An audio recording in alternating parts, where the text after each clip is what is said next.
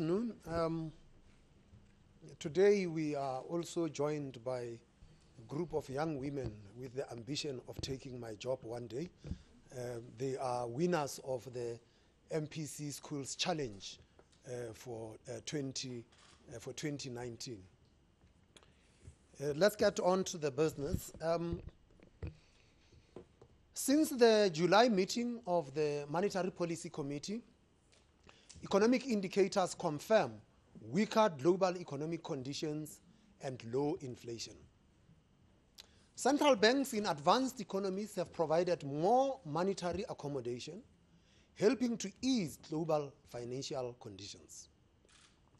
Downside risks from escalating trade and geopolitical tensions remain pronounced.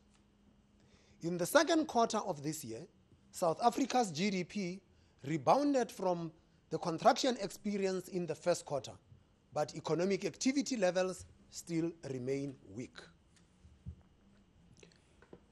Monthly inflation has been around the midpoint of the inflation target range, as food and services inflation remained subdued. The year-on-year inflation rate, as measured by the Consumer Price Index for all urban areas, was 4.3% in August. Goods price inflation in August was 3.9%, while services price inflation remained at 4.7%. Food price inflation rose to 3.9% due to rising cereal and bread prices. The bank's measure of core inflation, which excludes food, fuel, and electricity, rose slightly to 4.3%. Producer price inflation for final manufactured goods decreased to 4.9% in July. The medium-term inflation outlook is largely unchanged. The inflation forecast generated by the SARB's quarterly projection model is for headline inflation to average 4.2% in 2019. The projection for 2020 is unchanged at 5.1%, and for 2021 slightly up to 4.7%. Headline CPI inflation is expected to peak at 5.3% in the first quarter of 2020 and settle at 4.5% in the last quarter of 2021. The forecast for core inflation is lower at 4.3% in 2019, is unchanged at 4.7% in 2020, and is slightly higher at 4.6% in 2021. Electricity, food and fuel price inflation continue to shape the near and medium-term trajectory of headline inflation. Fuel price inflation is expected to average 2.4% in 2019 and to peak at 11.8% in the first quarter of 2020.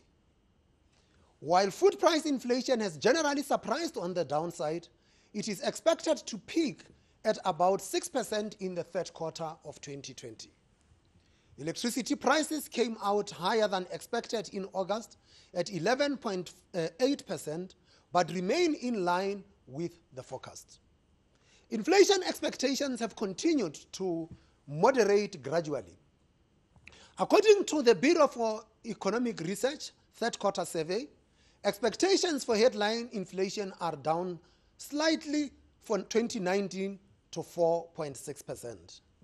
Expectations for 2020 remain unchanged at 5% and eased from 5.2% to 5.1% for 2021, reaching the lowest levels since 2007. 5-year ahead inflation expectations also declined to 5%. The inflation expectations for market analysts in the September 2019 Reuters Econometer survey have been revised lower to 4.3% for 2019 and remain unchanged at 4.9% and 4.8% in 2020 and 2021 respectively. Market-based expectations implicit in the break-even inflation rate, that is the yield differential between conventional and inflation-linked bonds, have remained stable since the previous MPC. 5-year break-even rates are currently about 4.6% and 10-year break-even rates at 5.4%. Global GDP is expected to slow to 3.2% in 2019 and rise to around 3.5% in 2020. While global growth remains resilient, recent indicators on trade and manufacturing have deteriorated, and a range of downside risks to growth remain. Growth in world trade volumes has continued to decline, with trade tensions weighing on market confidence and lowering investment. Other downside risks include geopolitical developments, further oil price shocks, and high levels of corporate and sovereign debt. Across most countries, there is limited policy space to respond to shocks. Inflation outcomes and inflation expectations in most advanced economies remain below targeted levels. Barring significant shocks, monetary policy in major advanced economies will remain accommodative over the medium term. However, market expectations of further accommodation appear high, creating ongoing risk of market volatility should these not materialize. Since the July MPC, the rand has depreciated by 4.6% against the US dollar and by 3% against the euro. The implied starting point for the rand is 14 rands 88 cents against the US dollar, compared with 14 rands 40 cents at the time of the previous meeting. At these levels, the QPM assesses the rand to remain slightly undervalued. While the rand has benefited from improvements in global sentiment, investors remain concerned about domestic growth prospects and fiscal risks. GDP rebounded to 3.1% in the second quarter, following a decline of 3.1% in the first quarter. The sharp quarterly rebound was caused by stronger output in nearly all sectors, including investment and government consumption spending. However, longer-term weakness in most sectors remains a serious concern. Based on recent short-term economic indicators for mining and manufacturing sectors, the third quarter GDP outcome is expected to be muted. Business confidence has declined further. The ABSA Purchasing Managers Index came out at 45.7 points in August, and the RMB BER Business Confidence Index fell to 21 points.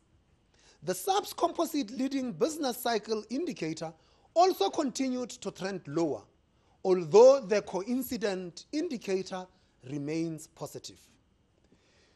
The forecast of GDP growth for 2019 remains unchanged at 0.6%. The forecasts for 2020 and 2021 have decreased to 1.5% and 1.8% respectively due to revisions to global growth and domestic potential growth. The MPC assesses the risks to the growth forecast to be balanced in the near term, but remains concerned about medium-term growth and weak employment prospects. Escalation in global trade tensions, further domestic supply constraints, and/or sustained higher oil prices could generate headwinds to growth. Public sector financing remain high.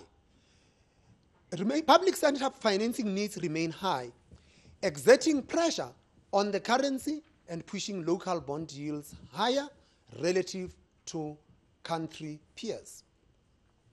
Implementation of prudent macroeconomic policies and structural reforms that lower costs and raise investment and potential growth remains urgent. The overall risks to the inflation outlook are assessed to be largely balanced. Demand-side pressures remain subdued, and food, wages, and rental prices are expected to increase at moderate rates. Global inflation should remain low. In the absence of shocks, relative exchange rate stability is expected to continue. Some upside risks to the inflation outlook remain, in particular from fuel, electricity, and water prices. The MPC welcomes the sustained moderation in inflation outcomes and the fall in inflation expectations of about 1% since 2016. The committee would like to see inflation expectations also anchored closer to the midpoint of the inflation target range on a sustained basis. Against this backdrop, the MPC unanimously decided to keep the repurchase rate unchanged at 6.5% per annum. Monetary policy actions will continue to focus on anchoring inflation expectations near the midpoint of the inflation target range in the interest of balanced and sustainable growth. In this persistently uncertain environment, future policy decisions will continue to be highly data dependent, sensitive to the assessment of the balance of risks to the outlook, and will seek to look through temporary price shocks. The implied path of policy rates over the forecast period generated by the quarterly projection model indicated no changes to the repo rate. This remains a broad policy guideline which could change in either direction from meeting to meeting in response to new developments and changing data and risks.